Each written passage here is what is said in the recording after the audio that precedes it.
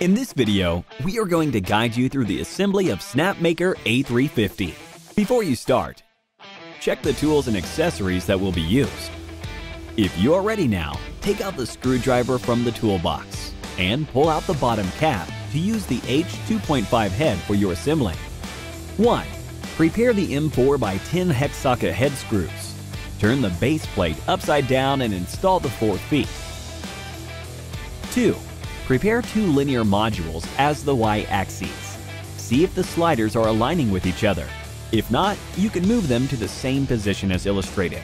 Make sure the nuts on the platform face up. Attach the linear modules to the platform using 8 M4x8 screws, and do not tighten the screws until step 3. 3. Attach the Y-axes to the base plate and fix them with 16 M4x8 screws. Then tighten the screws on the Y-axis sliders through the holes on the base plate.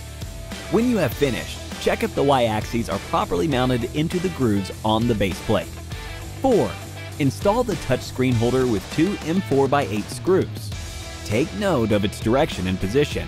5. Use 8 M4x8 screws to fix the Z-axis holders to the base plate. Now, take 2 linear modules as the Z-axes. Thread the connecting cable through the hole on the holders and attach the Z-axis to the Z-axis holder with 6 M4x8 screws. Do not tighten the screws until step 7. Next, use 4 M4x8 screws to fix the Z-axis onto the base plate. Still, do not tighten the screws now. 6. In the middle direction, manually move the platform to the position as illustrated. Then, move the Z-axis sliders to the lowest position that they can reach. 7. Attach the remaining linear module to the Z-axis sliders as the X-axis. At this time, fasten all the screws that are attached to the Z-axis. Put your hands at each end of the X-axis and move it to the top. 8.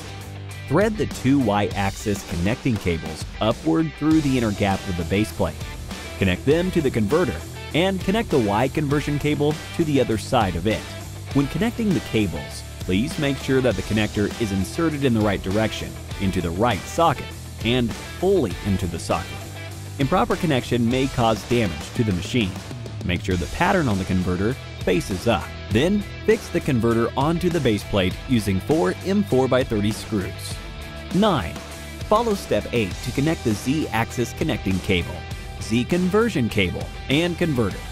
Right now, thread the Y and Z conversion cables downward through the gap on the base plate and draw them out of the hole on the Z-axis holder as instructed. To prevent the cables from intertwining and wearing, you can organize them using the provided cable tie. 10. Use 4 M4x30 screws to fix the controller onto the Z-axis as instructed, and connect the X, Y, and Z-axis cables to the controller according to the indications at the sockets. 11. Place the touchscreen and connect it to the controller. 12. Make sure the power switch is in off position. Then use the DC power cable to connect the machine and the power module. Finally, plug in the AC power cable, and you have finished assembling the machine body. Now, you can assemble the different tool heads and platforms as needed. To use the 3D printer, fix the 3D printing module onto the X-axis slider with 4 M4x8 screws and connect it to the controller using the tool head cable. Connect the filament holder tube and filament holder sheet with the M4x10 hex socket head screw. Then fix the filament holder onto the Z-axis using 2 M4x10 hex socket head screws. Next, fix the heated bed onto the platform with 22 hex flat head screws.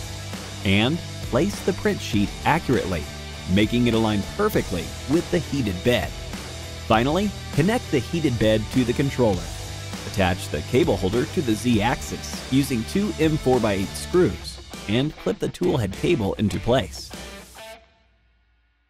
To use the laser or CNC features, follow the same steps to install the tool heads. When attaching the laser platform, join the 4 pieces together as illustrated and fix them onto the platform using 8 M4x10 hex socket head screws. For CNC, Follow the instruction to install the MDF waste board onto the platform with 14 M4x10 hex socket head screws. Thank you for watching and enjoy your time.